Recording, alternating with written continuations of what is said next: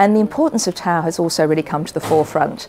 You now have complete conferences based on tau, and the understanding was that originally it was more focused on amyloid, and that was because the ligands were there for the PET scan, so it was easily identified.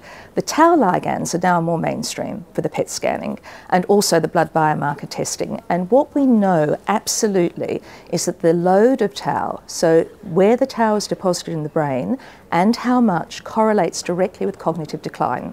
So the amyloid doesn't. You could have a head full of amyloid and never progress, so you could stay cognitively unimpaired, or MCI and not progress. However, with tau, the amount really and the positioning of it determines your clinical progression. So tau is the crucial driver of decline, so that is the marker that needs to be looked at, and that's why we focus solely on tau for the whole of our development program.